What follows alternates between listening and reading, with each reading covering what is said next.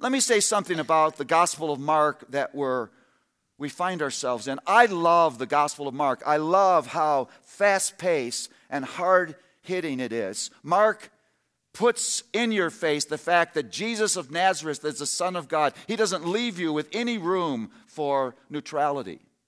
And there's this other theme that sort of courses its way through Mark. It's that Christ has collected these followers, these disciples, and his intention is not that they would just be recipients of his work of his kingdom, but they would be instruments of the work of that kingdom. And if they were going to be that, they must be men of faith. And he's working to craft faith in them. And he would do that by introducing the disciples to some kind of difficulty. And in the midst of that difficulty, Jesus would reveal his glory.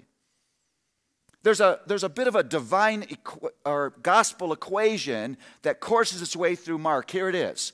Divine power plus divine compassion equals everything you need. Divine power plus divine compassion equals everything you need. DP plus DC equals EYN for you mathematicians in the room.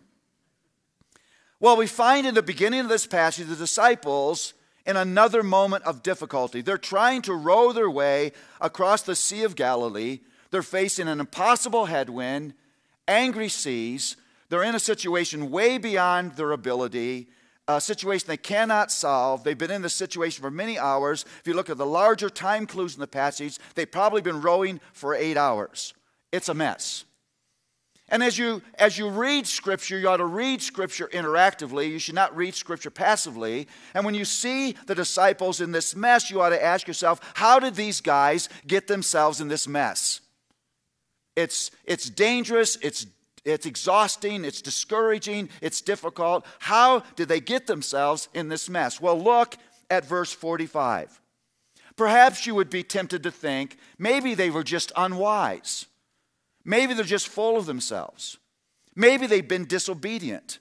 Maybe this was another foolish choice. And none of those things are true. If you look at verse 45, it says, immediately he, Christ, made his disciples get in the boat. This moment of difficulty is Christ's moment of difficulty. This moment where the disciples are facing this impossible headwind and this angry sea and this moment that's way beyond their natural ability and natural wisdom is exactly where Christ wants them to be.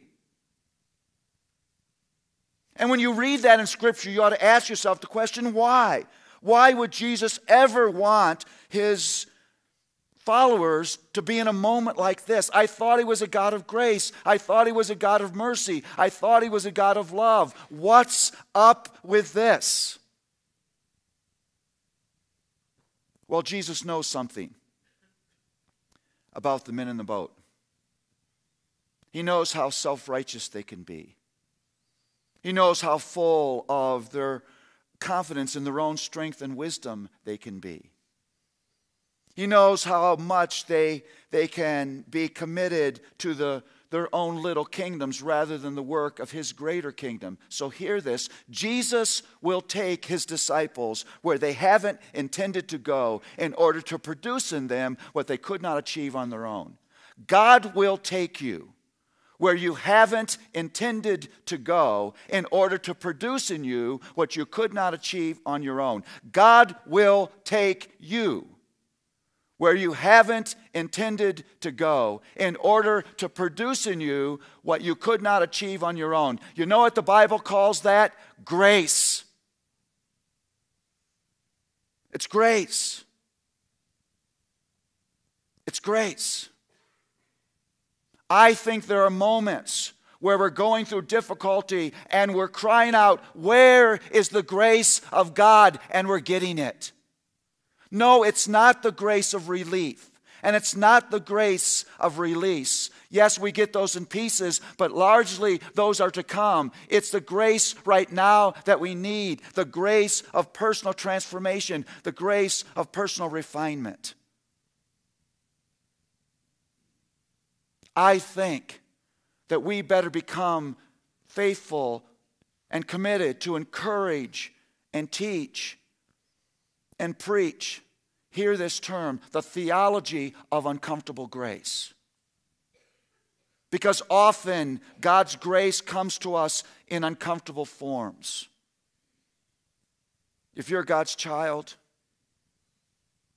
and you're going through difficulty, you must not name that difficulty as a sign of God's unfaithfulness and inattention. You must not bring God into the court of your judgment and question His faithfulness and love. Those difficulties are, in fact, a sure sign of the zeal of His love. You are being loved. He will take you where you haven't intended to go in order to produce in you what you could not achieve on your own. That's grace.